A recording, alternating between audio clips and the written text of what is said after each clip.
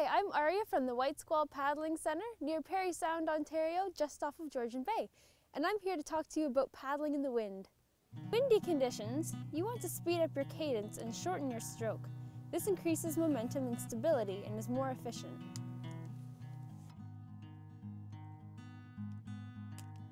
So whenever you hop into your kayak, you want to be nice and loose with your hips. This means that our feet are on the foot pedals, our thighs are on the thigh braces, and we're nice and braced inside our kayak. That way we can wiggle our hips and still be stable. Edging results in less exposure of your deck to the wind, helping you stay on course. Press down one bum cheek into your seat and your boat will tilt slightly to that side. You'll naturally feel pressure on the opposite knee up into the underside of the deck, giving you lots of stability.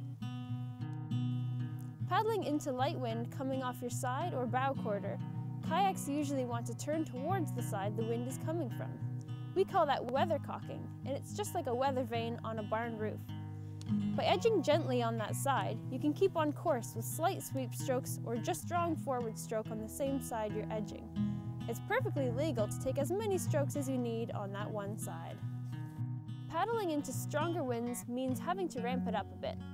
A stronger edge and strong sweep strokes are very necessary to keep you staying on course.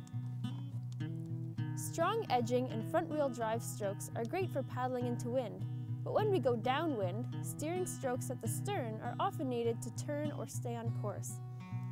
A stern rudder works the same as steering a canoe from the stern. Rotate your body and place the paddle to the back and push the blade outward slightly to steer the kayak to the side your paddle is on. If you want to turn to the other side, just switch sides.